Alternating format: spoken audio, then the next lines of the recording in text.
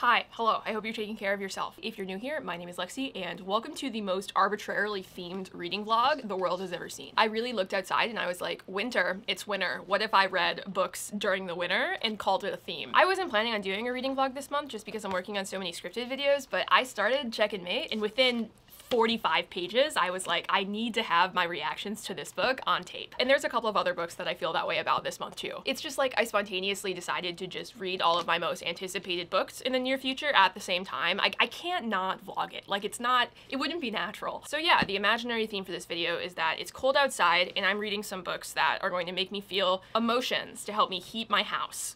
Never once have I promised that anything I do on this channel was going to make sense, but this is going to be a good video, okay? Anyways, obviously the first book I'm reading for this video is Check and Mate. It's Ali Hazelwood's newest book. It's her young adult debut. The premise is that you have this girl, her name is Mallory. She used to be a chess prodigy her entire time growing up, but she stopped playing for unknown reasons that revolve around her father when she was 14, and so she never got to blossom into being the player that she knows that she could have been, and now it is 4 years later and she's 18. And Mallory has associated with her dad like issues around chess now, so she like literally has not played at all since she was 14, but her best friend ends up talking her into doing this tournament for charity, and when she goes, her first match, she ends up getting put against the #1 ranked chess player in the entire world, who is this 20-year-old guy named Nolan. He's been the world champion since he was 14. He has kind of a patchy reputation in terms of being a bad loser, and Mallory takes this man to church in this game. She rocks his ass, which leads to her becoming the new rising star of the chess world, where she will of course run into him again and have more interactions with him, I hope. And maybe his reputation like isn't how he actually is. Maybe he's different. I don't know. But all of that said, when I heard about this book, whenever it was announced a while ago, I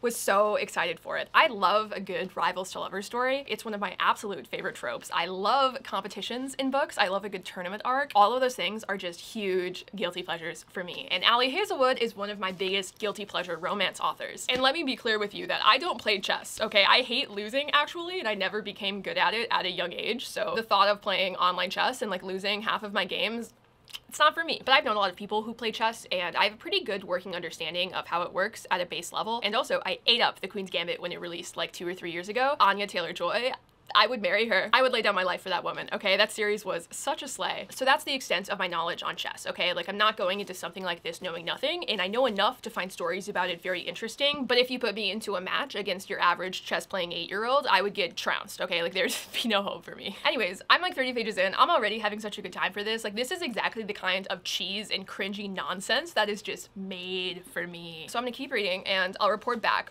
when I have more to share. Jumping in real quick with a word from the sponsor that has been feeding me for this entire video, which is Factor. Speaking as somebody who has struggled for a long time with eating on a consistent schedule and also just generally with finding the willpower to cook, I was really excited when Factor reached out to me. Factor is this fantastic service that prepares and delivers fresh, never frozen meals straight to your door. And I personally have been devouring these over the past week. All of them have been bangers. And this is me in my lovely mother's kitchen preparing one. The best part about Factor is that it feels like the meals are specifically designed for people who are either very busy, very incompetent at cooking, and or very lazy. And as somebody who is all 3 of those things, having access to a service where I can just whip something out of the fridge and heat it up for 2 minutes in the microwave and then be done, because that is truly it, that's all it needs from you, is just incredible. Factor meals take essentially 0 prep, as you can see. Like, the closest thing to prep that they require is you getting a plate out of your cabinet, which you don't even really have to do. Like, you can eat them straight out of the tin. I've done it before. But either way, that's like the only step between you and enjoying an absolute treat of a meal. I am being completely serious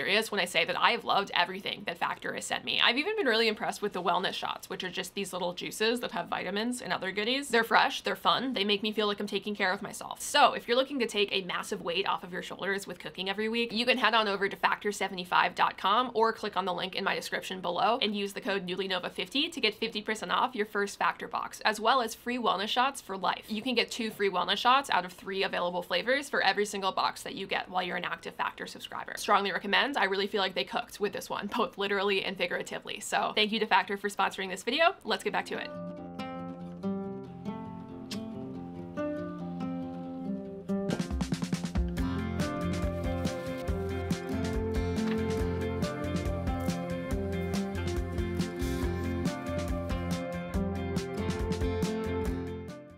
This book is so good. It is, at least so far, exactly what I wanted it to be. I'm almost halfway through. It reminds me of if you took like the parts of the Queen's Gambit where it's like, look, you know, a woman breaking the gender barrier and like killing the game in tournaments and upending expectations around her, and you just like replaced all of the parts of the show that were critically acclaimed, like the addiction subplot and the vaguely unlikable and obsessive nature of the protagonist, all of the things that made for good drama basically, and you replaced them with just the silliest little rom-com that you ever did see. And I know that sounds silly because it is silly. Like, this book is so goofy, but it's so fun. It's so fun. And look, I will always understand people who are like, Allie's books, they're cringe. Like, I don't get them. I think that they're too online for me. I think that they're too meta. I totally get that because when I read books like this by other authors, I also get annoyed normally, but there's just something about the way she does it. I don't know, man. It makes me so happy. I can't even describe to you what this book is doing to my spirit right now. I've been in Credence jail for like the past 4 days writing the script for that video. And this is so wholesome. It's so cute. And I needed it. I needed it. God. It's just so fun. This woman is so oblivious. She's so stupid. Nolan is obviously obsessed with you. He's literally been obsessed with you since day one. And she's like, I think he hates me. He just probably didn't like losing to a girl. He is in love with you. Meanwhile, this man's on his hands and knees saying shit like, yeah, you know, like I was really falling out of love with chess, you know, until recently. You're the only person I want to play. That wasn't the best game I've ever played. It was something else. And normally something like that would annoy me, but just the things this man says to her as she is completely oblivious, it has me giggling. It has me giggling. I just feel like every page that they have together has at least one line where I'm like, oh, it's just so fun. I love reading romance books that prove to me that I can just enjoy things like this. I need to do other things with my time today. I can't just read this book forever, but just know that I want to. This is the face of self-discipline. This is the face of responsibility. This is the face of a girl who just gets things done. I need him. Dude, every time this woman defeats a blatant misogynist in the field of battle, an angel gets its wings. I am living right now. No, but they're playing like a variant of tic-tac-toe where if one of them wins, they get to ask a question of the other person. And this man wins, and then he goes, do you know how incredible you are? Really? You're wasting a question on this? I'm serious. Do you realize how exceptional you are, Mallory? I've never seen anything like what you do with chess. Never. You are 10 times better than me. I beat you once while playing white, and you were probably expecting an easy game. You haven't answered my question. Do you know how fucking good you are? Yes, I know. Does it bother you that I'm that good? No. Maybe it should, but he lets that butt dangle mysteriously. Why? You haven't earned a question. Oh, I'm so into it. When he calls her competent, when he respects her as a competitor, oh, he's down so bad. And it's just, she's so silly for not seeing it, but I see it. I see it. And whenever he says anything, I'm like giggling because I'm like, you're obsessed with her and I can tell, and you've been obsessed with her since day one, and isn't that how it should be? Isn't that exactly what I want from my fictional world chess champion who's about to get dethroned by this random girl who came out of nowhere? Like, if he was anything less than obsessed with her, I would desire a refund. I fully acknowledge that I like this book a lot more than I should. I don't know what's in the air. I don't know what's in these pages. Yeah, this is live footage of me just ignoring all of my responsibilities today because I know I should be doing things other than reading this book. I had no intentions of pounding through the entire thing today. It had to happen. I never had the choice. I looked Daphne in the eye. She's always encouraged me, always been honest. No relentless toxic positivity with her. Do you think I can win the challengers? I asked her, trembling a little at the prospect of the answer. Mallory, I think you can win the world championship. I am so hyped. This is my power fantasy. Oh, I just love it when men lose. Okay, carrying on. I need him. It's not out of the blue for me. I came to terms with this months ago, Mallory. The first time we played, maybe. I've got you. Nothing bad is going to happen. You can let yourself want this because you already have it. You have me.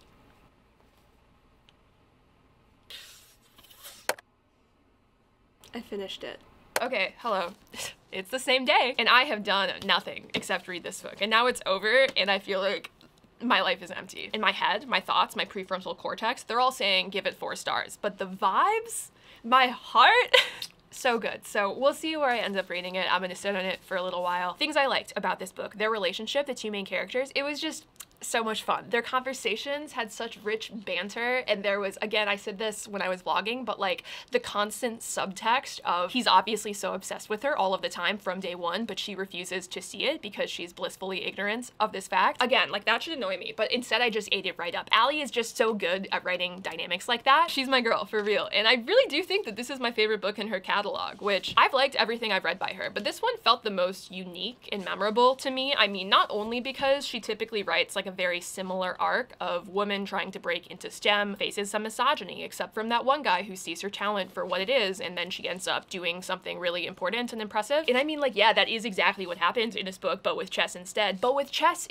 You know? Just something about it hit in a way that felt unique. And I just love to see women prosper, like regardless of realism. I mean, I feel like people who actually play chess could come for this book for being kind of unrealistic. And like, obviously it's going to be unrealistic for a premise like this book has to work at all. In fact, it was better that it was unrealistic because it's just 10 times more entertaining to see the meteoric rise of a bad bitch into the chess world. I loved it. I, for one, had a great time, and a cheeky tear was even almost shed during the part of the book when Mallory's having conversations with her family. If you know, you know. I also liked those dynamics a lot. I feel like it was a very heartwarming B-plot in the background, just cooking. I do feel like it's worth mentioning that this is upper YA, I would say. Any actual explicit scenes are fade to black, but there's just a lot of talk about sex in this book, both implied and not. And I mean, like, I don't care, obviously, because A, I'm an adult, and B, I do feel like people love morality policing teenagers and deluding themselves into thinking that they're not engaging with shit like this that's like above what people might think is their pay grade in terms of age and maturity, which can lead to people freaking out for no reason about any representations of sex like this, even when it's like safe, very consensual. And that is just a trend I do not like. It feels very purity culture to me. But it's still worth saying that this read more new adult in terms of vibe, I would say. So it's worth knowing, especially if you are younger and you're thinking about reading this and you want to make sure it's something that you'll be comfortable with reading. That's why I bring that up. Honestly, it's exactly like one of her adult romances, just with the explicit scenes kind of backspaced, taken out. And with that said, the only thing that I was sad about with this book was that the ending felt kind of rushed. Honestly, I think I just wanted more from it and from the resolution than we got. But I mean, like, I've been thinking about it because I've been trying to figure out why I felt that should be the case. And I mean, there are places where the book doesn't have an exceptionally large amount of depth, but I really think the main reason that I felt that way is just because I really enjoyed the book. I did not want it to be over. I did not want this experience to end without providing me with even more of the infinite supply of dopamine that was available to me during my reading process. So yeah, if you fancy yourself a silly, goofy story every once in a while as a treat, I think that you'll love this. I mean, I did. Don't get me wrong, it's not life-changing. I've definitely read romances with more character depth and better themes than this book, but genuinely, it's hard to think about a time when I've read a book that has been this much fun. And if that's compelling to you, I would check this out. I really liked it. Check and mate. Okay, on that note, I'm gonna go back to jail. And by jail, I mean the hole where I've been scripting the Credence video that you're probably going to see before you see this one. I'm not sure if I'm going to have time to start another book today, but if I do, it will be A Study in Drowning, probably before bed. And I'll tell you about it whenever I actually start reading it and exploring it. Okay, I'll see you when I see you.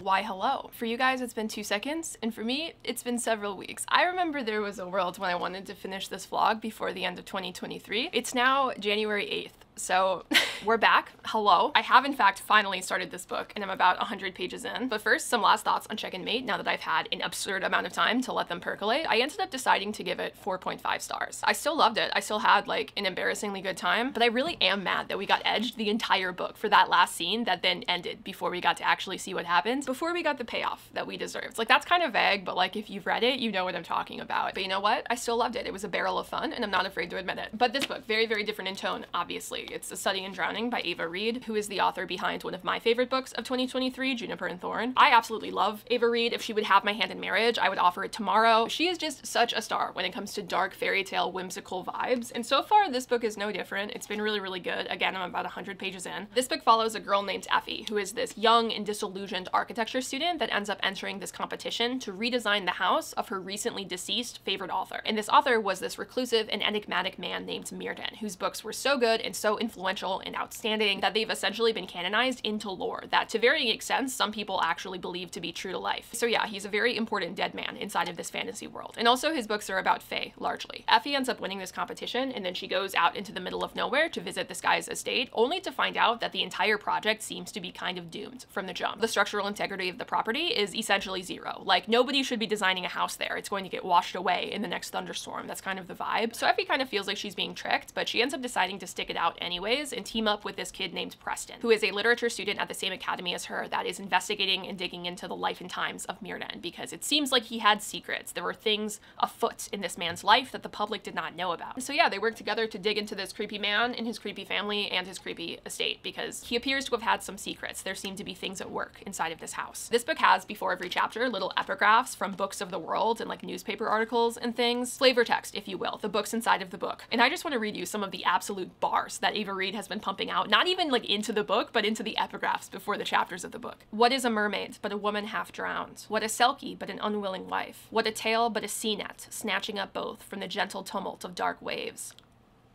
And then we must discuss, then, the relationship between women and water. When men fall into the sea, they drown. When women meet the water, they transform. It becomes vital to ask, is this a metamorphosis or a homecoming?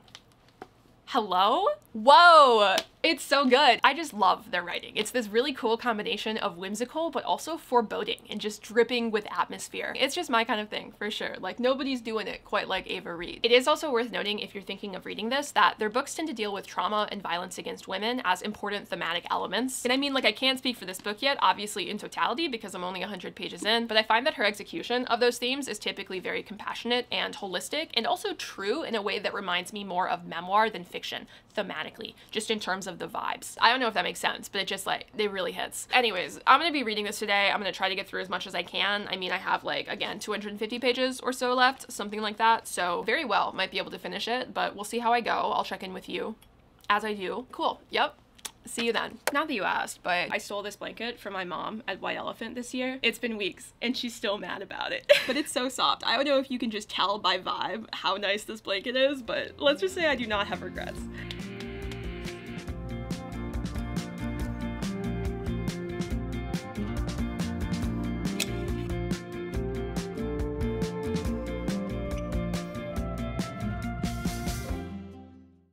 Over halfway. This book is scrumptious. The way I am eating this up, I am just so curious. I need to know it's real. I need to know it's not real. It is just also interesting. Also, this man, chef's kiss. This man did like a nice academic boy version of the Carden thing and just like wrote her name a bunch of times in his notes. He is obsessed with her and you love to see it. I love this book. I love this book. This is a great vlog so far. There was only one bed in my fractured fairy tale. Oh, I love this. Okay, hello. I finished this book and I also finished this puzzle. So needless to say, I've had a very productive evening. This was so good. The last third or so in particular, just the way that the mysteries in the story all came together and wrapped up, it was just awesome. It's like the book equivalent of that meme where it's like, was she silent or was she silenced? Except it's actually good. This is probably also a 4.5 for me, a very successful vlog so far. We're like 2 for 2. This book is super gothic in terms of vibes. It is like dripping with the atmosphere. And it's slow, I think, for the first half or so, kind of because of this, but in a way that I really enjoyed. I just loved reading about those two crazy kids exploring this decrepit ass old house together. I absolutely loved the main character. She had this particular variety of anxiety and eroticism that I feel like I do, so I felt very seen by the story, and it was just so much fun to read about her journey. This book is still pretty dark, but it's not nearly as twisted as Juniper and Thorn, if you're worried about that. I mean, it is YA, so even though it's still dark in terms of content relative to the genre, it's still very readable. Like, it's not the kind of book that's gonna keep you up at night with nightmares, you know? I also just want to say, as we wrap this up, like, I didn't mention this properly during, I don't think, any of the times I talked about this today, but the plot of this book really plays a lot with reality and truth. Like, the core reason why Effie is so into this author, Myrden, is because she has been hallucinating images of the Fairy King, which is a character from his book, since long before she actually read the book. So reading his story is just really comforting to her. It makes her impossible experiences feel a lot more grounded in reality, hence why she is the #1 stan, hence why she has this entire book memorized and enters this contest and unpacks his legacy, yada yada yada, etc. But the way that this manifests in this book is you never really know what is real and what is imaginary, because Effie also does not really ever know what is real and what is imaginary, and it adds to the tension of the central mystery in such a compelling way, and again just really makes it all hit at the end. Like, I don't know how else to describe the ending of this book other than saying to you, it hit really good. Okay, cool, moving on. The last book I'm reading for this video, this like wintry vibes video, as if that book had anything to do with winter, but we're just gonna pretend it did, is The Winners by Frederick Bachman. But this book is something of a marathon. It is a tome. home. It's like 700 pages of what I can only imagine to be unbelievable pain. This is the third book in the Beartown series. I fucking loved Beartown. I've been meaning to pick this up like for about a month and a half now, and I've just been afraid. There's just something about these books that like brings out this almost primordial misery from within me. And don't get me wrong, like they're uplifting as well, but that almost makes it worse. Like it makes all of the ways that these books are sad hit so much harder to know that there's also like hope and joy to be derived from all of the pain. I don't know. Anyways, again, this vlog is spoiler free, so lucky you, you're just gonna get some vibes. But if you don't know what this series is about, which would surprise me if you watch my channel, really quickly, this series is about this town in Sweden where young people play hockey and everybody else watches young people play hockey, and the results of said hockey games have extreme consequences for the town. But the books in this Meishaku are not really actually about hockey at all. Every single person in this town, it feels like, they all get perspectives, just all of them, and they all have tortured backstories and just love each other so much and have so much going on in their lives and just really complicated relationships with other people inside of this town. And the book is just like, what if we made you feel a profound amount of empathy for like 75 different perspective characters? It's very ambitious, as you might imagine, and this is the last one. This is the last in the series. I've heard that the potential for irreparable psychic peril is very high with this book. Wanted to capture this journey on camera for you guys. Thought it would be fun, just so you can see how this goes for me. Yep, just the dedication for this book. Let me read it to you. To you who talk too much and sing too loud and cry too often and love something in life more than you should. She's not ready. I'm not. What is a girl to do when even the dedication hits? I have 700 pages left, so okay, I'll check in again with you whenever I start this. Maybe tomorrow, nobody knows for sure, but I'll be back. Signing off. I'm not even filming anything today. I just wanted to show this weather to you because like it's so winter. This is the epitome of the vibes of what I kind of wanted this vlog to be when I was trying to invent a reason to read these particular 3 books together. And let me just share with you a quote from this book that I have not stopped thinking about since I finished it last night, just as we look outside into this beautiful snowstorm together. This is from the book inside of the book. I will love you to ruination, the Fairy King said, brushing a strand of golden hair from my cheek. Yours or mine? I asked. The Fairy King did not answer.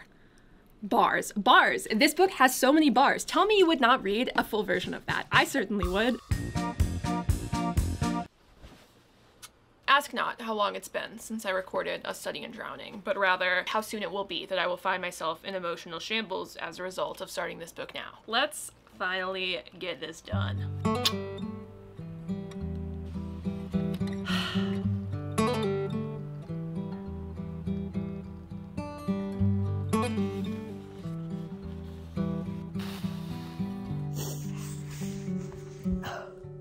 Page 55. I'm not even 10% of the way in.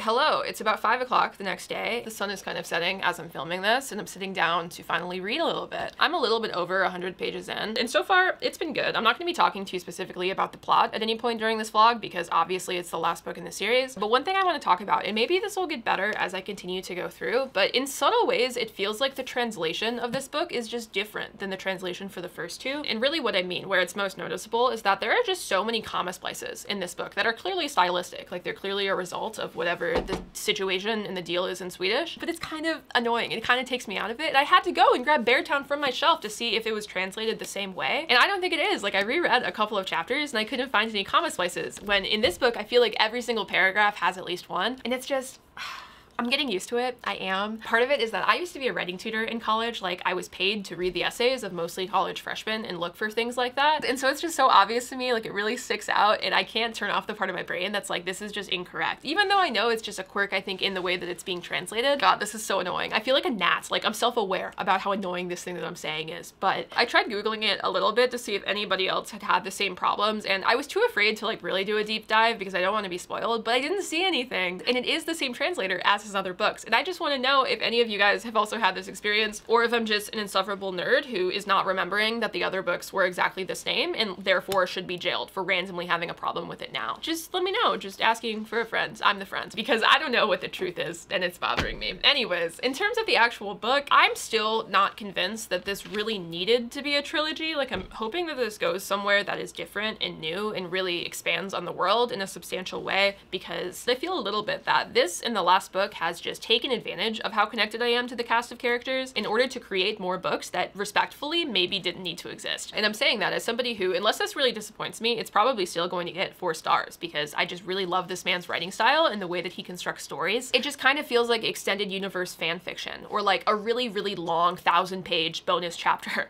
at the end of Beartown, as opposed to its additional own thing. And again, I don't want to be a hater. Like, I am still enjoying this. I do still think this is a good book. It's just the first book is so good that I want it to have this perfect legacy. But we'll see. You know, I still have like 80% of this book to change my mind on this, and hopefully things improve. But I just wanted to like lay that out now because it's also kind of how I felt after the second book, but I was really hoping that it would go somewhere new. And so far, I'm just still getting the vibe of all of these being like bonus deleted scenes as opposed to really being a story. I am going to keep reading this, but I also want to show you guys the puzzle that I'm working on. I just love doing puzzles and thinking no thoughts and just listening to silly podcasts. It is my passion, and this is the puzzle. Wow, look at her, so unfinished. This is what it's supposed to look like. We're gonna get there. I love puzzles. I love doing puzzles instead of the things that I'm supposed to do. No, I don't, actually. I would really rather do puzzles when I'm done with the things that I'm supposed to do, but I don't know how to not be the way that I am. So here I am putting together my hot girl mental health New Yorker puzzle instead of doing any of my laundry or the other responsibilities that I have. Why was I allowed to age into being an adult? Who let this happen? Like, who cleared that? Who made the decision that I was ready? Because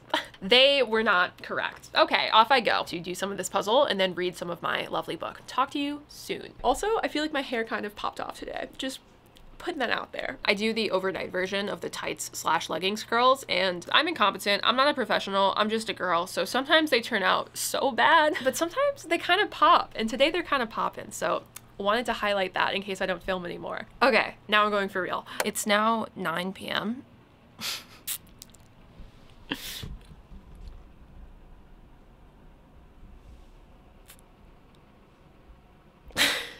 Okay, carrying on.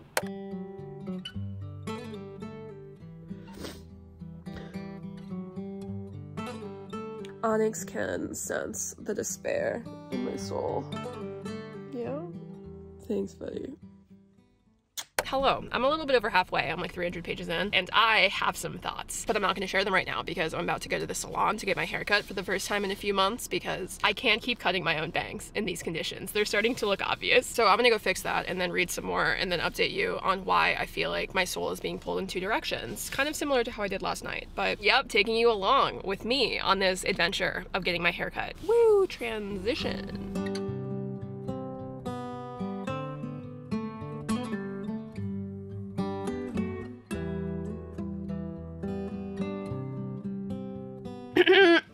Excuse me, this quote. Above all the other words for love, there ought to be one for this. One that says how many times we've come close to losing each other, but turn back and start again. One for the very smallest things, the inches, when we brush past each other in the kitchen instead of only almost doing it. Something that says, I can't bear it. I can't bear it if you can't bear me. I can't bear it without you. If it's not that, I don't want it. Say what you will about my overall opinion of this book so far, but this man just knows so many things and I love him for it.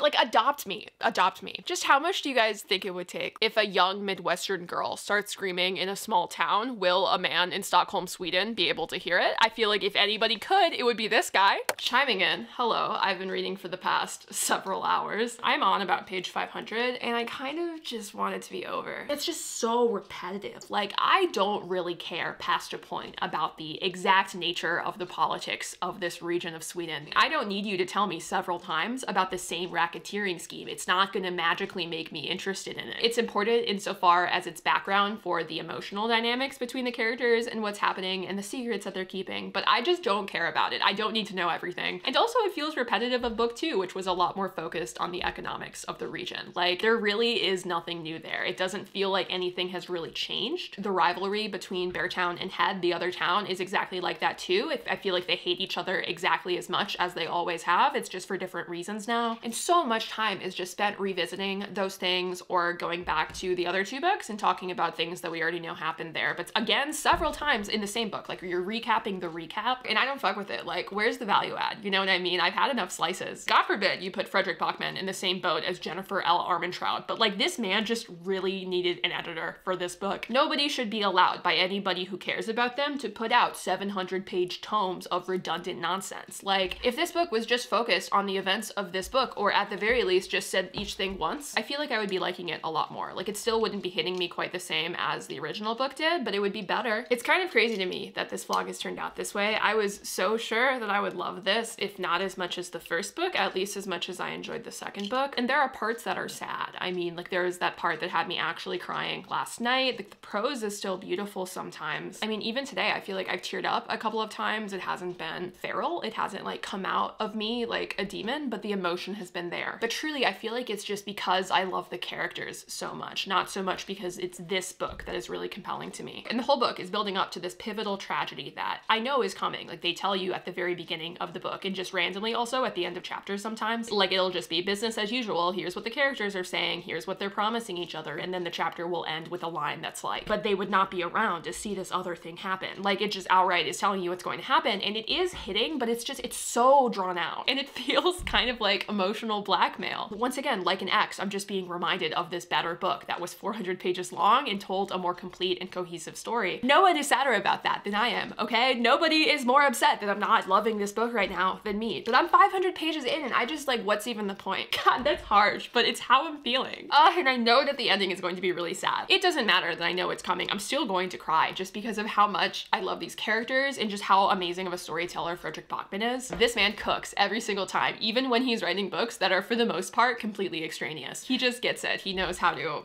make you very upset very quickly. I don't know. Look, I'm saying a lot of things right now that I probably should be saving until after I'm done with this book, because who knows, but I just had to get things off of my chest before I go into the 11th hour, because I think I'm going to try to finish this tonight, or at least get through to the last stretch. I might be on page 500, but there's still like another 200 pages left in this book, so I don't want to speak too soon. But first I'm gonna go make myself some food, because I've done this thing today where I've kind of just dissociated until I felt like I was going to pass out because I'd been sitting in one place for too long. It's bad news. I'm not gonna pretend it's not. You really should not be like me. This is just kind of how I get when I'm focused on finishing a long book. I just delude myself into thinking I could do it all in one sitting, and then I'll just cook afterwards. And you know, people have said a lot of things about me, but I've never once been complimented on having an excellent sense of time, or an excellent sense of scale for that matter. So off I go to reheat some leftovers, and I'll check in with you when I have more opinions, or more realistically, when I start crying because of where this book is inevitably going.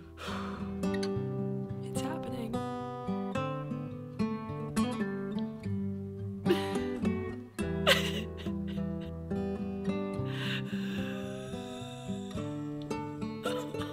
No!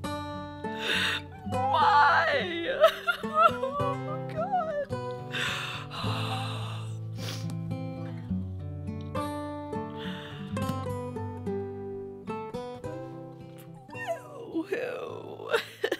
It's over. Oh, man. And for what? God, I mean, the ending hit. I knew it would hit. It was psychic warfare. Like, what did you expect? I love him. I love him so much, and I'm so sad. Like, you know it's coming. Frederick tells you. He literally gives you the gift of foreknowledge. In extreme amounts of foreknowledge, I would argue. But God. I'm gonna talk more about this tomorrow, because the concept of having to like construct coherent thoughts right now, not something I'm really into. It's a pass for me at this hour in this state. And I don't know if it was worth 700 pages, but the ending, it hit knowing where everybody was going to end up. That hit knowing who would not end up in those places. It sure did hit. Okay. I'm gonna go to bed. Good night. I'll talk to you tomorrow. Just thought that you should know that the only things that are capable of bringing me joy in this moment are these strawberries and cream white chocolate truffles that my mother got me, and the Renee Rapp Megan Thee Stallion SNL performance. It's all I have right now. Oh, God. Oh, hi.